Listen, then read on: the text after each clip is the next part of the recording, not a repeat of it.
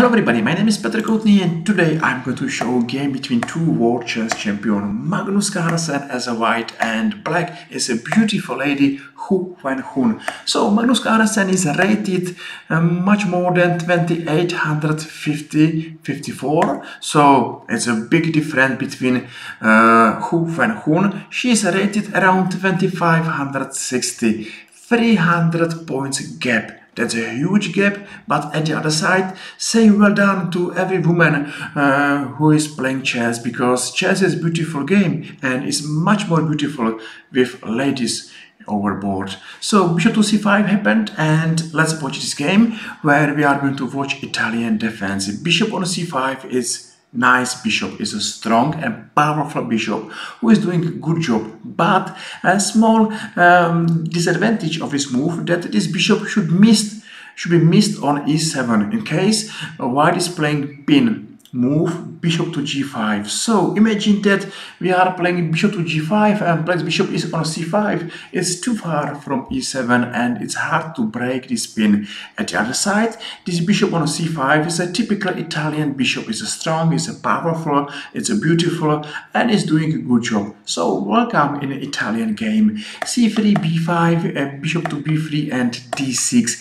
This move is going to support this important dark squares black's bishop, but is going to lock the door, and it's nearly no option to go back to e7, and it's no option to break any pin coming from g5. Magnus Carlsen starting to be active by move a4, and now he play move d3. He's going to open dark squares diagonal, and he is going immediately in next move to g5. Yes, of course, white's army is a bad army. Rook, knight and bishop, these pieces are terrible bad pieces, and it's important to find good squares for these pieces, and that's exactly what's going on. You know, we are playing opening, we are playing known moves, but one day at the one time we have to find a plan, and here exactly white need to bring all his pieces to game. Let's start piece by piece, one by one. So bishop to g5, it's a nice move because this pin is here, and as I told you, this bishop is here, and because of this pawn formation, it's a not easy job for black to break this pin.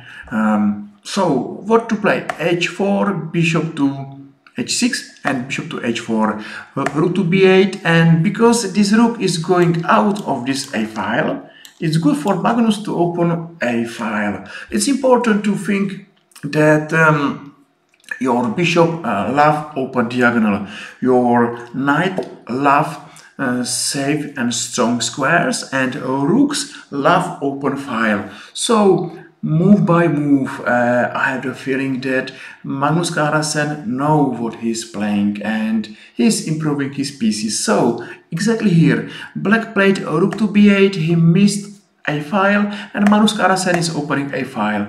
Different between these two bishops. White on b3 is much more powerful, and now say well done to black because she found it beautiful move. She know that her bishop on b7 is bad bishop, and she found it move bishop to c8 and bishop to e6. That's a nice maneuver, and I like it because everybody know that we have to work hard to find good squares to our pieces, and exactly this is the best plan. And knight to d2, bishop to c8, h3 and bishop to e6. Well done. We saw nice maneuver, and we saw nice plan how to improve bad bishop and how to become a good bishop. Say nice plan, and it's good to remember that this plan is working and is worth to remember. Bishop to d5, Magnus Carlsen believe in a center and is going immediately to d5. I'm sure that d5 and f5 are weak black squares. I think that there are strong white squares, and it's good to jump there and go there by everything what is possible to go there. So bishop to d5 made a good job. Bishop to d7, and b4, another attack, and this bishop need to go back. Of course, it's a bad idea to go to a7 because white will take on c6 and then he will take bishop on a7. So black need to go to b6, and still I'm sure that this bishop is doing an amazing job because it's looking exactly where white is weak. And bishop to b3 and g5. Now is interesting moment of this game. Just it's important question. If there's any chance to take g5 pawn or no, maybe it's risky. So I'll show this variation and watch variation where I'm going to show you knight is taking on g5 and now queen to f3. This pin, one more time, is terrible danger to black because of this bishop. Just imagine that this bishop is here, black is winning, but that's another story because this bishop is on b6. But this is an interesting position because it's not exactly easy to win this piece back, and maybe this position is level, or maybe it's hard to win this game if you are black. Of course, Magnus Carlsen is playing for win because he believes that he's better, he's stronger, and he will win this game. So Magnus Carlsen is not taking on g5, and he came back to g3 and knight to h5, and Magnus Carlsen took on e5. Wow, what is it? What is doing this move? At least this knight is for free. So she is taking on g3. It's not nice job to take this knight because of this pin. And one more time, just remember how strong is this bishop and how great job is doing from b6. Magnus took on d7, and now okay, just ask if this knight on g3 isn't safe, and if this knight will escape, black is piece up. If this knight will not escape, maybe black will face a problem because of this pawn formation. I think that around these squares we are able to find weak squares. So okay, what to play? Rook to e1, and it's nice to see how many moves. It will be difficult for white to take this knight. Exactly what's going on. If white will able to take this knight, okay, he should stay with small advantage. Just imagine that if black will manage to escape with this knight, his piece up. So maybe this is a tough position, and black played d5, white took, and knight to e7, queen to g4, and knight to f5. Looks like that black managed to escape, but no, this is a maybe losing mistake because this is another pin. Too many threats, and it's hard to solve all of these issues. So Magnus Carlsen is taking, unfortunately for black, rook on e7, and right now he is maybe exchange down. What's much more important that it's not important to count material, but it's important to count how strong are your pieces, and I'm sure that right now white's pieces are much more stronger, much more powerful than black pieces, and that's exactly where I believe that Magnus Carlsen was stronger than his beautiful opponent. So into g7, knight to e4, and this knight is much more stronger than rook because he's doing amazing job.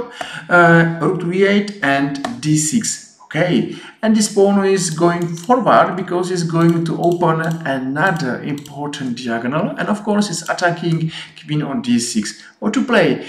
Queen to e5 is a chance to exchange his queens, and rook to a6. Looks like black pieces are going back, and they are not doing any threats against white. At the other side, white even exchange down is playing for win, and that's exactly how to play chess. Rook to a7, d5, and white took on d5. Wow, what's going on? Here is exchange, and knight to c5. Looks like everything is going well. but nothing is going well because these two pieces, okay, say these three pieces are twice as stronger than this bad rook on f8. Of course, now f7 square is a weak square because bishop and rook is looking exactly where is the biggest black weakness, and this knight has nice check on f6. So maybe you will tell me that black is exchange up, but I'm not going to check who got more material, but I will tell you that it's much more important to have better and stronger pieces, and that's exactly where it's different between white's army and black's army. Maybe black's got more pieces, but at the end activity is exactly on Magnus Carlsen's side, and now he delivered check on h5 and he won back a material. So nice game between two world chess champions, and I hope you saw interesting chess game where Magnus Carlsen was better, because I'm sure he's stronger in chess understanding.